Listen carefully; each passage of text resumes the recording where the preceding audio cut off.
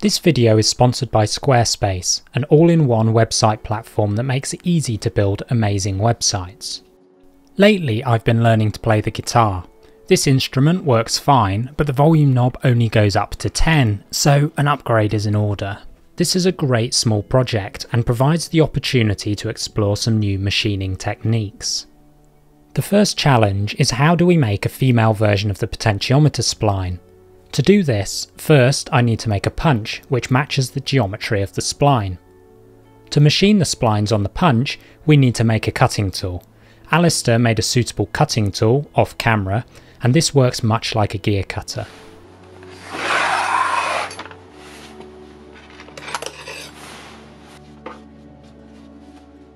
I make the punch from 6mm silver steel, where the process begins with a simple facing operation.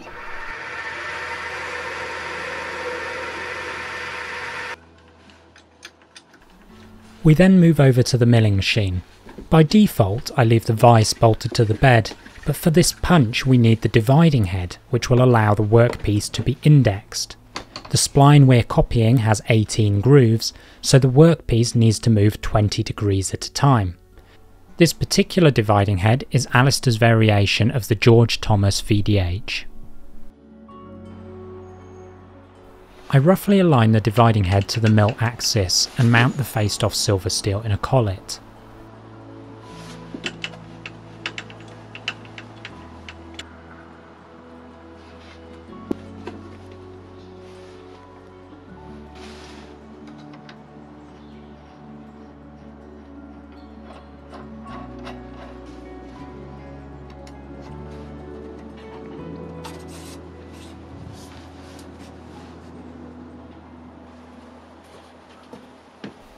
I then put the cutter in the mill spindle.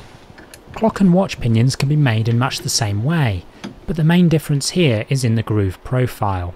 Pinions are machined with a very specific tooth geometry for efficient meshing, whereas here the punch is a simple 90-degree angle. I tilt the dividing head slightly off axis to provide relief for the punch, and engage the worm drive on the dividing head. Of course, we need to know how deep to cut each groove, so I gently move the y-axis on the mill until the cutter just begins to scrape the surface of the workpiece, and this provides me with a 0 reference. I can then move the mill axis by the required amount.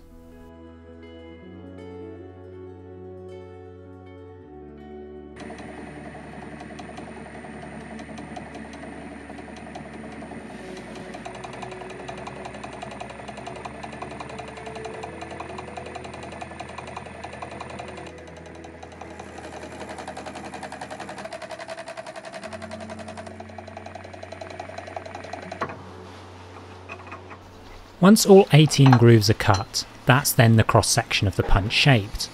The surface finish isn't great, so I clean it up with a file. In its current state, the punch is too soft, so it needs to be heat treated before we can put it to use.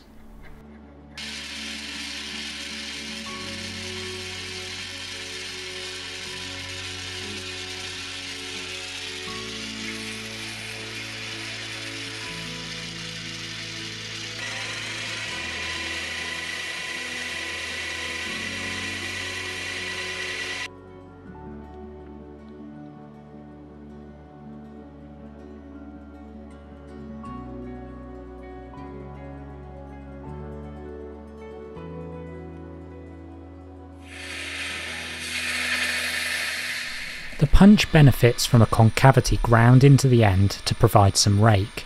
The grinding pattern is actually quite pretty, so that gave us an idea for later.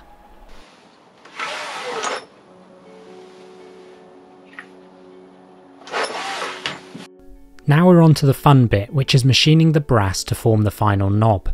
I begin by machining the inside, which is simply a hole in which the spline will be punched, and then a large chamfer to clear the potentiometer nut.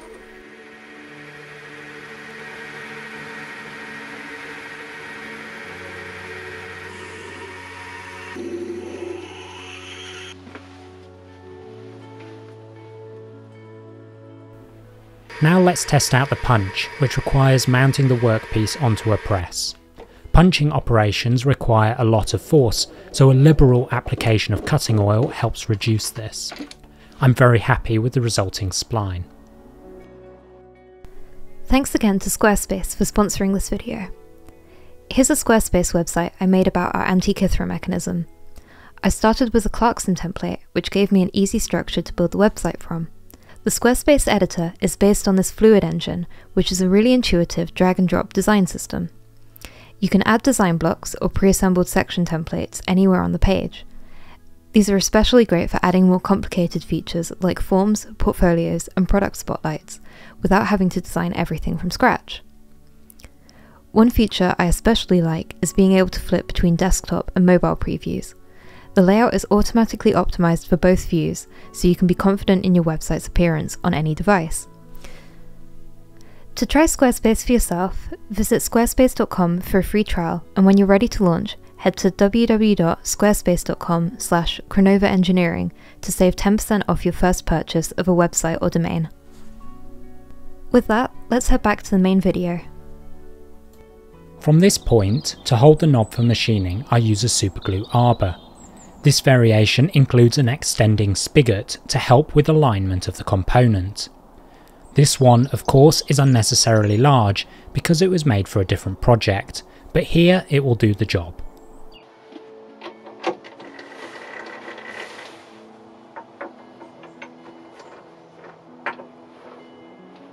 One of the reasons the superglue arbor is so useful is that it can be machined in situ, which makes it very accurate. Here you can see that without in situ machining, we're limited by the accuracy of the chuck. I can also machine the spigot in situ for perfect concentricity and for a nice fit in the spline for concentric location.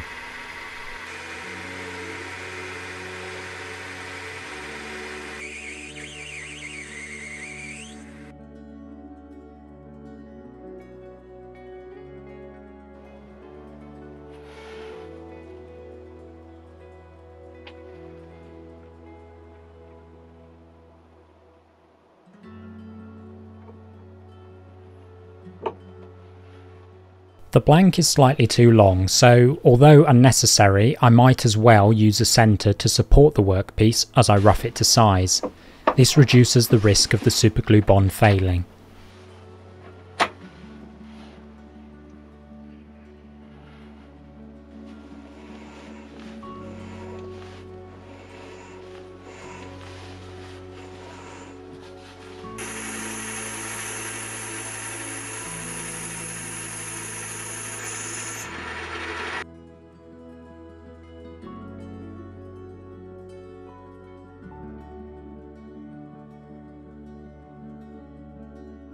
I use a protractor to roughly measure the angle of the numbered face.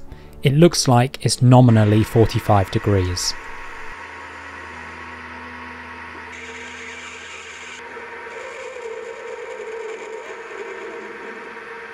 Now it's time to machine the grippy part of the knob. Normally, machinists would use a knurling tool, but instead I'm going to demonstrate a shaping technique. I begin by swapping the top slide with a modified alternative. I then mount a lever and fulcrum to the bed, which is coupled to the modified top slide. I could use the screw-based top slide as I demonstrated in the D12 video, but the lever is much quicker and easier. This part of the knob is actually tapered, so I machine the taper using the lever feed, and then I apply chamfer before setting up to form the knurling. This method ensures that I cut the knurling at exactly the same angle to the taper.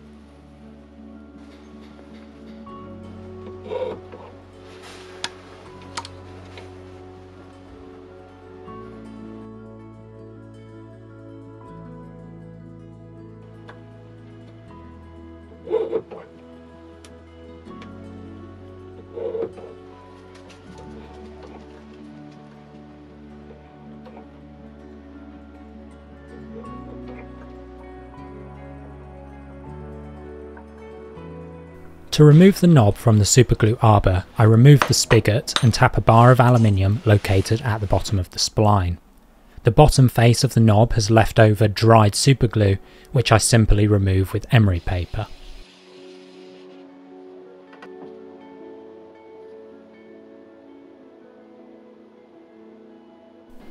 Of course, the knob needs engraving, and to mount it onto the engraving machine, I reinsert the punch that we made at the start of the video. Perhaps I could have done all the other machining without removing the punch, but due to the necessary relief, I'm not really sure that's a secure enough grip. Engraving forces, however, are much smaller. To mark the divisions for engraving, I simply use a pencil mounted in the lathe tool post. Pencil writes effectively on metal and can be easily removed once the engraving is finished.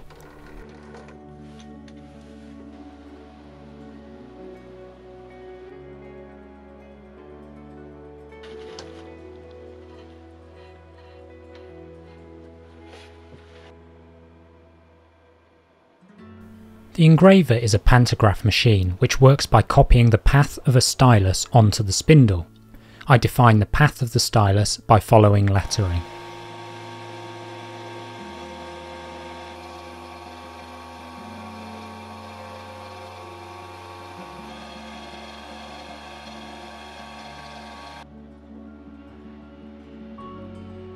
To engrave the numbering, I tilt the knob over at 45 degrees and align the pencil divisions with a mark on a special holder made to fit in the engraver. Near the start of the video, when making the punch, we hollow ground the end, which left a lovely pattern. So just for fun, after the engraving was finished, we mounted the knob in the grinder and used the same approach to generate that lovely pattern for the top face of the knob. To finish, we melted some wax into the engraving to help the lettering and numbering really stand out.